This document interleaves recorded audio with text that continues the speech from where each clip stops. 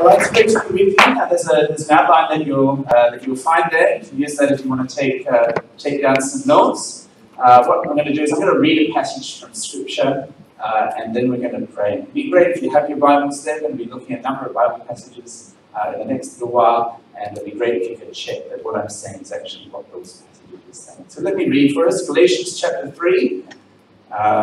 Galatians chapter 3, we'll be reading from verses 1 to 14. Galatians chapter 3, verses 1 to 14.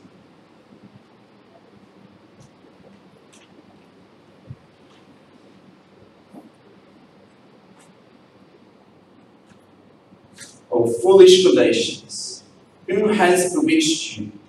It was before your eyes that Jesus Christ was publicly portrayed as crucified. Let me ask you only this. Did you receive the Spirit by works of the law or by hearing with faith? Are you so foolish? Having begun by the Spirit, are you now being perfected by the flesh? Did you suffer so many things in vain, if indeed it was in vain? Does he who supplies the Spirit to you and work miracles among you do so by works of the law or by hearing with faith? Just as Abraham believed God, and it was counted to him as righteousness. Know then that it is those of faith by the sons of Abraham. And the Scripture, foreseeing that God would justify the Gentiles by faith, preached the gospel beforehand to Abraham, saying, in you shall all the nations be blessed. So then those who are of faith are blessed, along with Abraham, the man of faith. For all who rely on works of the law are under a curse, for it's written, cursed be everyone who does not abide by all things written in the book of the law and do them. Now it's evident that no one is justified before God by the law, for the righteous shall live by faith. But the law is not of faith, rather the one who does them shall live by them. Christ redeemed us from the curse of the law by becoming a curse for us. For it is written, cursed is everyone who is hanged on a tree, so that in Christ Jesus the blessing of Abraham might come to the Gentiles, so that we might receive the promised Spirit through faith. Let's pray. Our Heavenly Father, we thank you so much for the promises that you have made to us, and for the blessings that we can receive through your Son, Jesus Christ. Lord, we do pray now that as we enter this final session, thinking about the prosperity gospel in the light of your word, we pray that you would give us great discernment of that, that we would know what the true blessings you offer us are, and that we would always be trusting in Jesus, his death for us, and holding fast to our hope of eternal life. Pray that you help me to speak clearly in Jesus. Amen. Now, God wants you to be healthy and wealthy. If you just have enough faith and obedience to the Lord, you can ask for riches and they will be yours. Just name it and claim it. Think better about yourself. Recognize you're a beloved child of God. Work hard and use what you have responsibly. And the sky is the limit as to what you can do through your assets. So Craig Blomberg summarizes prosperity teaching in his book, Christians in an Age of Wealth. And we've had a great introduction to that tonight already. Now, the prosperity gospel teaches us that God wants to bless believers with health, wealth, and prosperity now, if only they take hold of these blessings by faith in Jesus. It's a gospel that has attracted a widespread hearing. One survey found that 46% of Americans have accepted prosperity teaching in some form. We've heard of Benny Hinn, Joel Osteen, Joseph Prince, Kenneth Hagin, Kenneth Copeland. They're some of the most famous prosperity teachers, just to name a few. And it's very big here in Malaysia too, isn't it? Whether it's certain mega churches or even smaller churches as well. The offer goes out every Sunday. Become a Christian. God will not only save you, he will bless you physically and materially in this life. So that's our question. Does God actually promise all believers will be healthy and wealthy?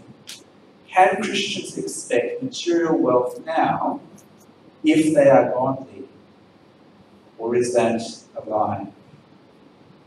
Well, my aim this evening is not just, as we examine the prosperity gospel, is not just to protect us from the big name prosperity preachers, because actually we're all in danger of accepting milder, subtler, softer forms of the prosperity gospel. And that shows through in our attitudes to money, shows through in our attitudes to suffering, and so on. And if we think we're not in danger of ever believing some form of the prosperity gospel, then we're actually in great danger. Well, we've heard this evening, the prosperity gospel has three main teachings. You'll see them on the outline. We're going to go through them in turn. The first is that God promises material blessing to the Christian. Now, in my role with the Equip, I'm sometimes invited to churches to run a course called Bible Overview. I commend it to you. Well, some years back, I was invited to run this course at a church somewhere in KL, named Nameless. I attended the Sunday service to give a promo for the course.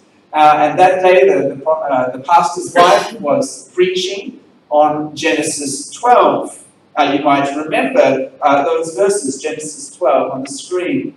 The Lord said to Abram, "Go from your country, your kindred, your father's house, to the land I will show you. I will make you a great nation. I will bless you and make your name great so that you will be a blessing. I will bless those who bless you. Him who dishonors you, I will curse. And in you, all the families of the earth shall be blessed." And so she explained those promises to Abraham. Fame, land, offspring, blessing. I call it FLOB for short. Blessing for the nations. And she pointed out Abraham's faith in the promises of God, how he left his land to go to the promised land. And she pointed out how God made him rich in his journeys. So far, so good. And then she quoted from Galatians chapter 3, which we just read. Next slide. Oh, it's not okay. Galatians 3 in your Bibles. Know then that it is those of faith who are the sons of Abraham, the scriptures foreseeing that God will justify the Gentiles by faith, preach the gospel beforehand to Abraham, saying, "In you shall all the nations be blessed," so that those who are of faith are blessed along with Abraham, the man of faith. And then she proceeded to the application. If you put your faith in God, you too will be a child of Abraham. You will share in his blessing. And what was Abraham's blessing? Riches, abundance, material goods. Put your faith in Christ and you will be blessed abundantly and materially now.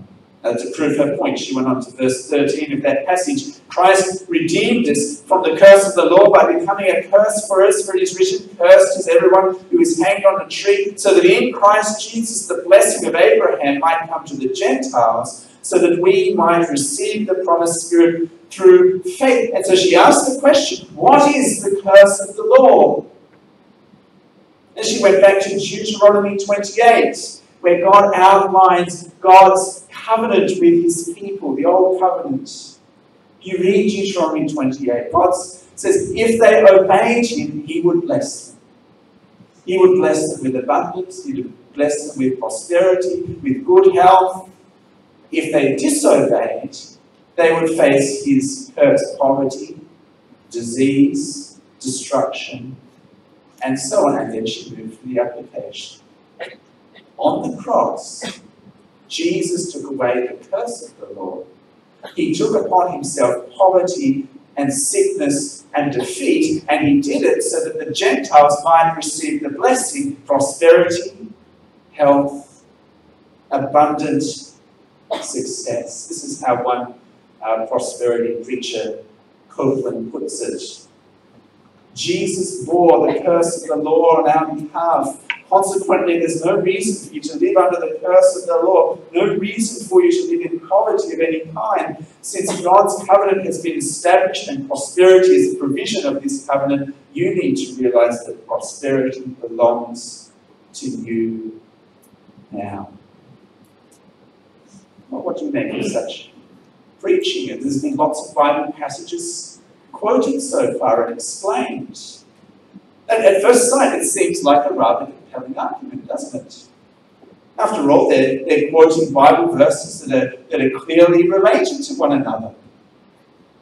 But this example shows the first major problem with prosperity teaching. And that is a lack of understanding of biblical theology. Now, biblical theology refers to the way that the whole Bible fits together as one story centered on Jesus and the gospel. Biblical theology helps us to read the Old Testament in the light of Jesus and the gospel. And so, yes, it is true that God blessed Abraham with riches. He did. And yes, it is true that God promised his people Israel, if they obeyed, they'd be blessed. If they disobeyed, they'd be cursed. And those blessings were material blessings.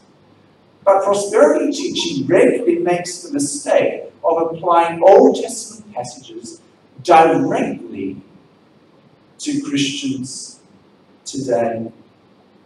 And so the key question, according to Galatians, is this: what is the blessing of Abraham that Christians have received? Now, if you look very carefully at Galatians chapter 3, it is very clear that the blessing we have received is not abundant riches, but a right relationship with God. Look again at verse 6. Does he who supplies the Spirit to you and work miracles among you do so by works of the law or by hearing with faith, just as Abraham believed God and it was counted to him as righteousness? Know then that it is those of faith who are the sons of Abraham, and the Scripture, foreseeing that God would justify the Gentiles by faith, preached the gospel beforehand to Abraham, saying, in you shall all the nations be blessed. So then those who are of faith are blessed along with Abraham, the man of faith. So what's the blessing of Abraham that has now been made available to all of the nations? It's the blessing of a right relationship with God, is it not? We have been justified. We have been counted righteous simply because of our faith in Jesus Christ. That's what Galatians 3 is about. And so what prosperity teachers often fail to understand is the difference between the Old Covenant and the New Covenant. The old covenant is physical. You have a physical people who are saved from physical enemies, i.e. Pharaoh and Egypt. They're saved to live in a physical place, the promised land, where they would have physical blessings and live with a physical building to represent God's presence among them. But the problem is Christians are not under the Old Covenant. We're under the New Covenant. That's why we don't sacrifice animals every day we come together on a Sunday morning. I'm very thankful for that. And at the heart of the New Covenant is not physical blessings, but spiritual blessings. And so again and again, prosperity teachers will take Old Testament passages that are about the Old Covenant and apply them directly to the New Testament believer without seeing how the New Covenant changes things. Now, a classic example of this is the prayer of Jabez. Who's read that book before? I'm glad that you have that. Now, Jabez is a particularly obscure character mentioned in 1 Chronicles. You've probably never heard of him unless you've read the book. He's only got 2 verses in the whole Bible. This is what it says. Jabez called upon the God of Israel, saying, oh, that you would bless me and enlarge my border, that your hand might be with me, that you would keep me from harm, so that it might not bring me pain. And God granted what he asked. And so someone wrote a whole book on these 2 verses. And it was a prayer that you would pray. You would pray that God would enlarge your borders, which he redefined as enlarge your finances, advance your career, and God will do it, just like he did for Jabez. But it's a proof text, isn't it? It's taking these two short verses in the Old Testament, which are under the Old Covenant, and applying them directly to the Christian, without regard to the context, and without regard to the cross. But applying the Old Testament as if we're still under the Old Covenant is not just wrong, it's actually very foolish. Because the reality is that none of us can keep the Old Covenant. We see that in Galatians 3 verse 10. All who rely on works of the law are under a curse, for it is written, cursed be everyone who does not abide by all the things written in the book of the law and do them. And so the problem with putting ourselves back under the Old Covenant is that we can't keep it. See, the Old Testament, it only ever brought the curse to the end and not the blessings. The Old Testament, the law and so on, is designed to drive us to the cross. It's to show how we cannot obey, and so if blessing depends in any way on us, we will never receive it. It's designed to drive us to Jesus, to the cross, where he dies, he takes that curse on our behalf, he is punished for us, so that through his death we receive those blessings of the new covenant. We receive forgiveness, we're declared righteous, we receive the promised Spirit. And so the problem with the prosperity gospel is that it distracts people away from the real blessings, these wonderful spiritual blessings that we really need. Well, that's the first point. Material blessing. The second key promise of the prosperity gospel is healing. And so prosperity theology teaches that miraculous healings were not just for the apostolic era, but they are to be expected as part of the church's life today. So Gloria Copeland writes in her book, God's Will for Your Healing.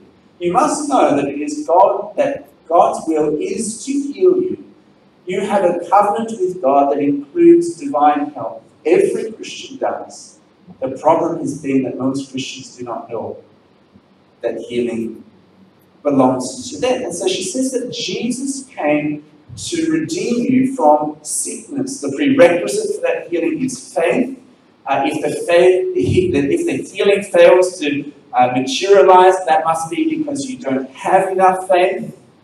One guy called Freeman, he wrote that there are no exceptions to the promises of God. God will fulfill all that he has pledged to do if we meet the conditions. So do your part, have enough faith, healing is guaranteed. Now, probably the most famous verses used in support of this faith healing is Isaiah 53.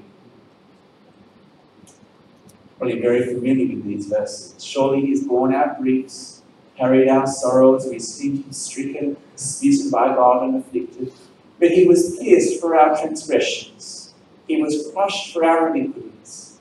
Upon him was the chastisement that brought us peace. With his wounds we are healed. And what prosperity teachers point out is that the words of this verse the word translated grief here, verse 4, could also be translated sicknesses. You'll see that in the footnote.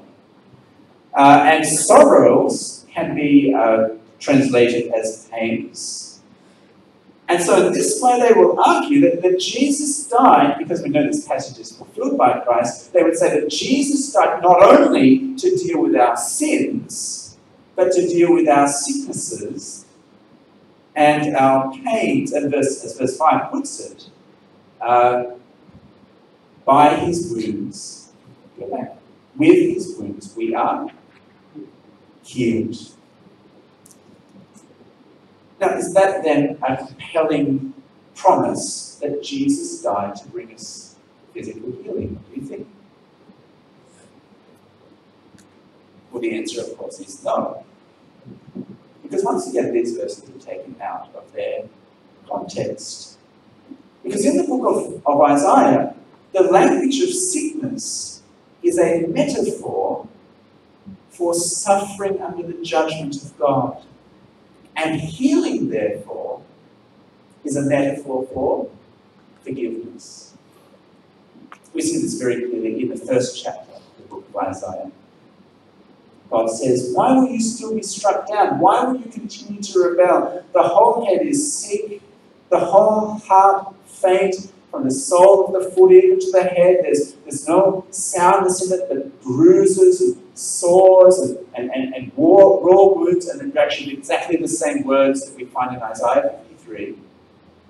They're not pressed out or bound or softened with oil. Your countries lies desolate, your cities are burned with fire, and your very presence foreigners devour your land. It is desolate as overthrown by foreigners. You see very clearly in those verses that sickness is a metaphor for suffering under the judgment of God. The metaphors first, you're sick from head to toe, and then the explanation, verse 7. You're under God's judgment.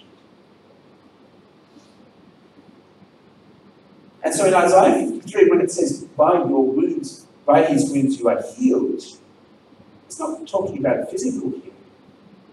It's talking about a spiritual healing, saving from the judgment of God.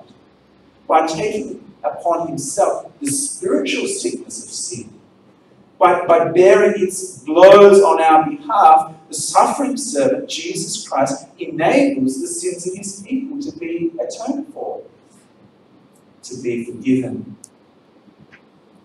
Now, it's not, we haven't finished yet, because prosperity teachers will then go on to quote from Matthew 8, verse 17, as proof that Isaiah 53 really does talk about physical healing. You see the verses on the screen. When Jesus entered Peter's house, he saw his mother-in-law lying sick with a fever. He touched her hand, and the fever left her, and she rose and began to serve him. That evening they brought to him many who were oppressed by demons. He cast out the spirits with a word. He healed all who were sick. So amazing miracles.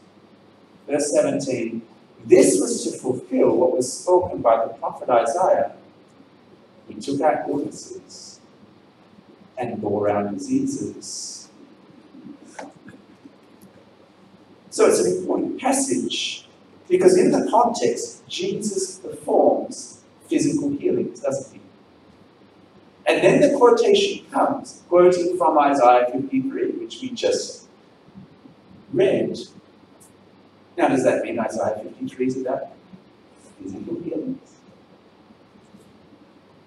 Well, it's important at this point that we understand the purpose of Jesus' miracles. Now, some will argue that because Jesus did miraculous healings, we should expect exactly the same kind of miracles today. I think that is to not understand the significance of Jesus' miracles. Jesus' miracles show that Jesus truly is the long-awaited Messiah who has the power to bring forgiveness. In other words, Jesus' miracles show who he is. The purpose of the miracles is to show his identity. We see just a few chapters later in Matthew chapter 9, this in the healing of the paralyzed man. It's a famous story, just put on the screen there. You remember the story with this man paralyzed. His 4 friends carry him, and he's lowered through the roof in front of Jesus, and then Jesus says, your sins are forgiven, and then he gets up and walks. Now, why does Jesus heal the paralyzed man? Why does Jesus heal him? He doesn't do it immediately, does he? Why does he heal him? Answers there in verse 6. That you may know that the Son of Man has authority on earth to forgive sins. Then he heals the man. So it's to show who Jesus is. He is the Son of Man who has authority to forgive sins. So that's the first function of Jesus' miracles. They show who he is. But they also have a second function, and that is to foreshadow the glorious kingdom that he's bringing. Because one day his kingdom will come in its fullness. There will be a new creation when all that spoils our world, sin, suffering, sickness, and death, they will be no more. And here in Jesus' ministry, we have a glimpse of it. He's going to bring full restoration, body and soul. And so this brings us to the second major problem with the prosperity gospel, what we might call eschatology. People will hear that word, sometimes they think of snails, right? Sounds a bit like a snail, doesn't it? But eschatology is about the end times. The problem with prosperity theology is not so much what it promises, but when it promises. It promises the things of the end now. And so when Jesus returns to bring in his kingdom, we will have perfect health. There won't be any more sickness or death. We will have eternal life. We will have great abundance and prosperity in the riches of the new creation. But that's the future. It's not now. Now we expect not prosperity, but suffering. Not health, but sickness and death. Because we still live in these mortal bodies that are passing away.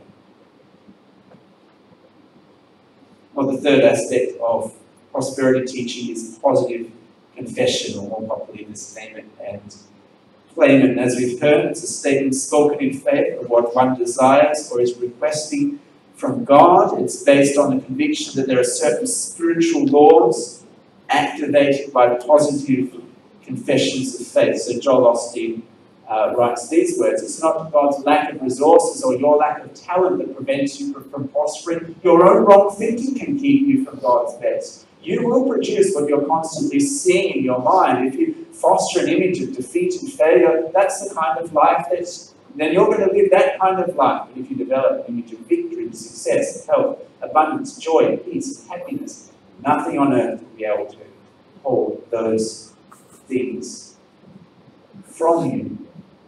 Now, the key text for prosperity teachers on positive confession is Mark chapter 11, verses 22 to 24. Jesus said, "Have faith in God. Truly I say to you, whoever says to this mountain, be taken up and thrown into the sea, and does not doubt in his heart, but believes what he says will come to pass, it will be done for him. Therefore I tell you, whatever you ask in prayer, believe that you have received it, and it will be yours." So prosperity teachers insist you must have so much faith that you confess with your lips that it is yours before you even have it. We've heard that already. So the sick person prays in faith for healing. They testify that they are already healed, even if the symptoms persist. Many prosperity teachers will say, "if" should not be in your prayers. So Austin writes these words: what you expect is what you will get. If you dwell on positive thoughts, your life will move in that direction. If you continue to think negative thoughts, you will live a negative life. If you expect defeat, failure, or mediocrity, your subconscious mind will make sure that you lose, fail, or sabotage every attempt to push above average. You have to change your thinking before you can ever change your living. And here we see the main problem with this kind of name it and claim it theology. And that is its tendency to treat God only as the giver and not the Lord of our lives. So ultimately, under this kind of theology, man is responsible for his own destiny, and God is our servant. And God can't do anything unless we release him by our faith. So the prosperity gospel then becomes thoroughly man-centered. It reduces faith to a force and prayer to coercion. But the thing is, God is not obligated to give us whatever we want. We're obligated to Him. And in this passage, Mark chapter 12, Jesus is encouraging His disciples to have a true faith.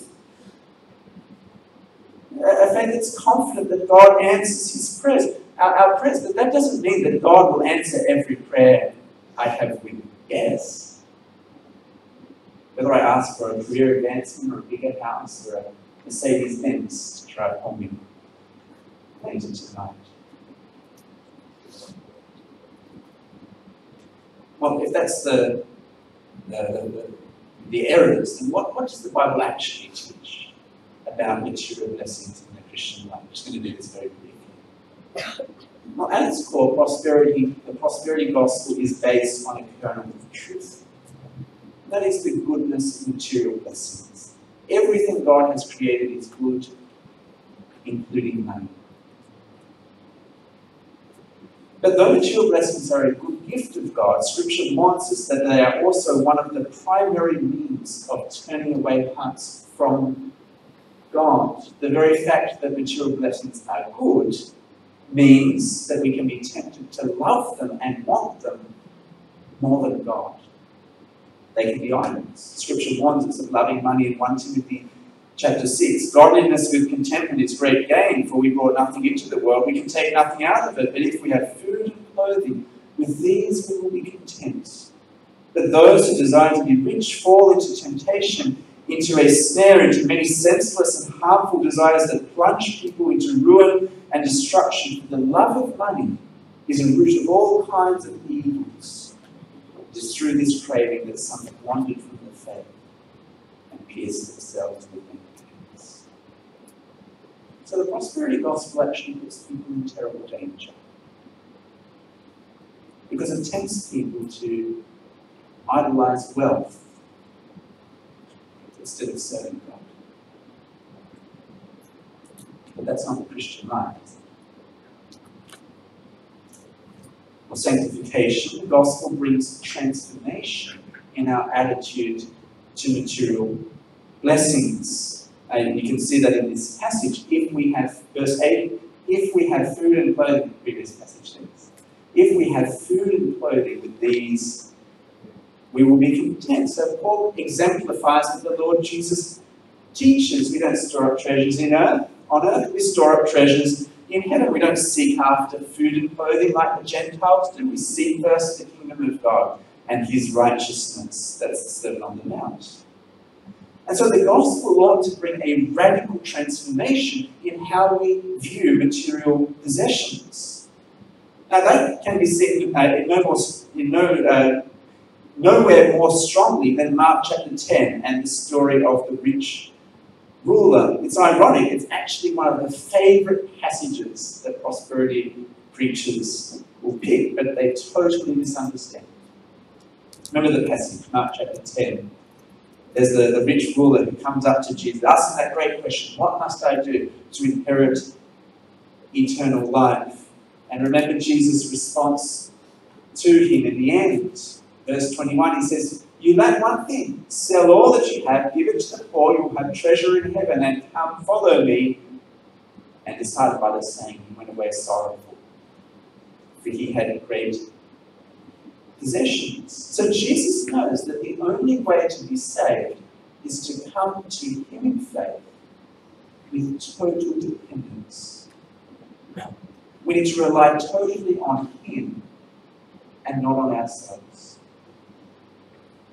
like the little children of the previous verses. And so he challenges this rich man to sell his riches and follow Jesus. But he can't, because money is his idol, which he loves more than God. And then Jesus looks at the disciples next verse.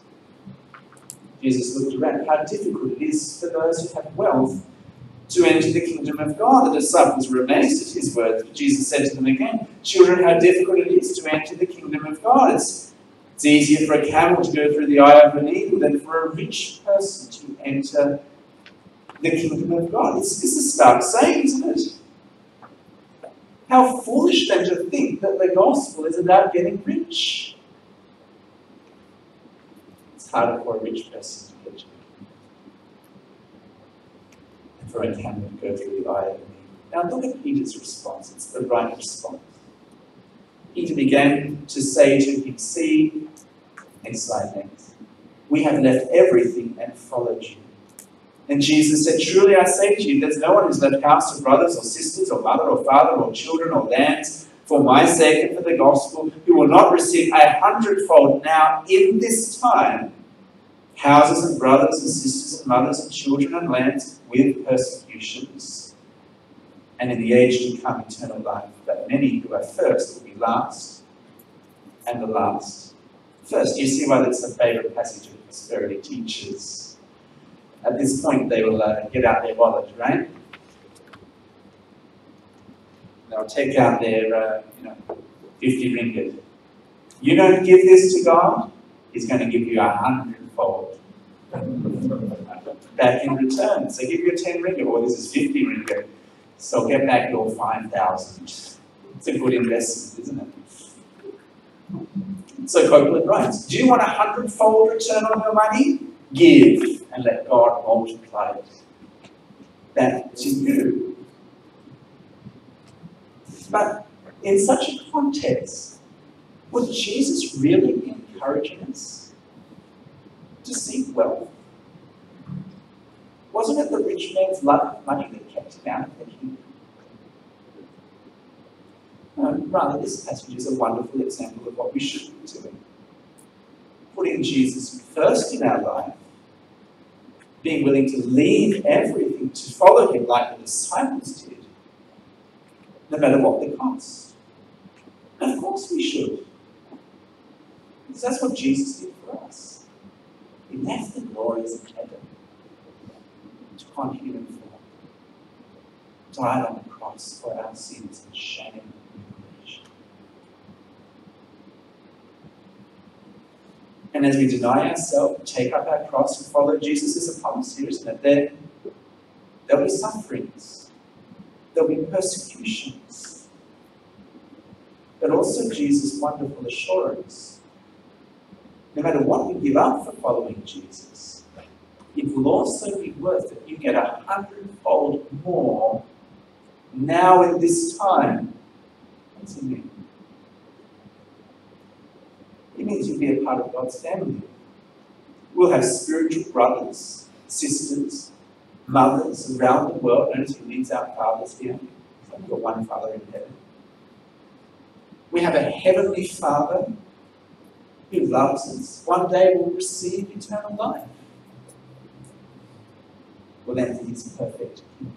That's a great assurance as we leave everything to follow Jesus. And so instead of seeking money and comfort in this life, we are to follow the Lord Jesus. We are to love him, proclaim him, be willing to suffer for him, that others may come to know the spiritual riches of forgiveness in the place of his kingdom. We're to set our hope on heavenly treasures, not earthly treasures. On God's glorious kingdom, not the desires of the flesh. We will have true and lasting riches one day. But it's not now. Well, conclusion. We've seen that prosperity teaching twists Scripture by taking verses out of their context, making proof texts, and makes false promises, and makes God my servant there to fulfill my desires. What should be our attitude to such teachings as these? I think Paul helps us in Galatians chapter 1, is our last passage this evening. Paul says, I'm astonished that you are so quickly deserting him who called you in the grace of Christ and turning to a different gospel. Not that there is another one. There are some who trouble you and want to distort the gospel of Christ. But even if we or an angel from heaven should preach to you a gospel contrary to the one we preach to you, then it can be a curse. As we've said before, so now I say again, if anyone is preaching to you a gospel contrary to the one you received, then it can be a curse. Paul doesn't mince his words, then, does he? But it's true, false gospels, like the prosperity gospel, they do send people to hell. We should hate such teaching. We should oppose such teaching. We should pray that God will turn those who preach it and those who follow it back to Him. It does matter. But before we get too complacent this evening and we all go out and think, we've all got it right, we should take care lest we are attracted to a subtler form ourselves. I think many Christians have very little place for suffering in the Christian life. Sometimes we think that if I go to church, if I live God's way, if I serve in a ministry faithfully, then God owes me. He has to bless me. And that means that things need to go well in my life all the time. And that's why when things don't go well, when we get sick, or when we lose our job, or when we struggle with our finances, then we start to get bitter with God. Where are you, God? We get angry with God. How could you do this to me after all I've done for you?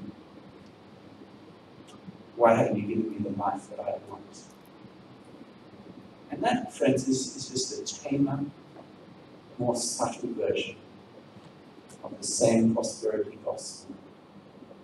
Because God doesn't owe us anything.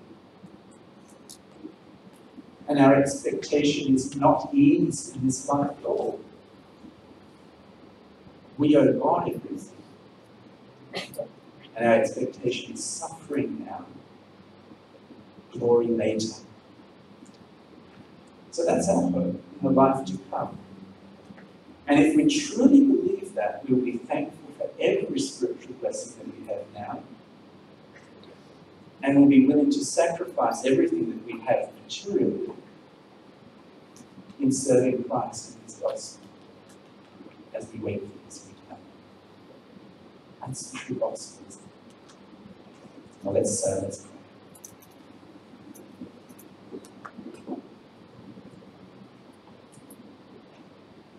Our Heavenly Father, we want to thank you once again that you sent your Son Jesus Christ to die for us on that cross. We thank you that He left the glories of heaven to take our place, to take our place on that cross. He bore our sin, the wrath that we deserve, that we might be declared righteous before you, that we might become your children. Lord, we thank you for the forgiveness that we now have received. And we thank you for the hope that you have given us of this glorious new creation where there is no more sickness or suffering or death anymore. And so, Lord, as we do face troubles in this life, Lord, we pray that you would help us not to be tempted to believe the possibility of this. Help us to hold fast to the true hope that will bring us real joy and assurance. Help us to keep looking forward to Him. And so give all of our life to take up our cross and follow Jesus. I pray this in Jesus' name. Thank you very much.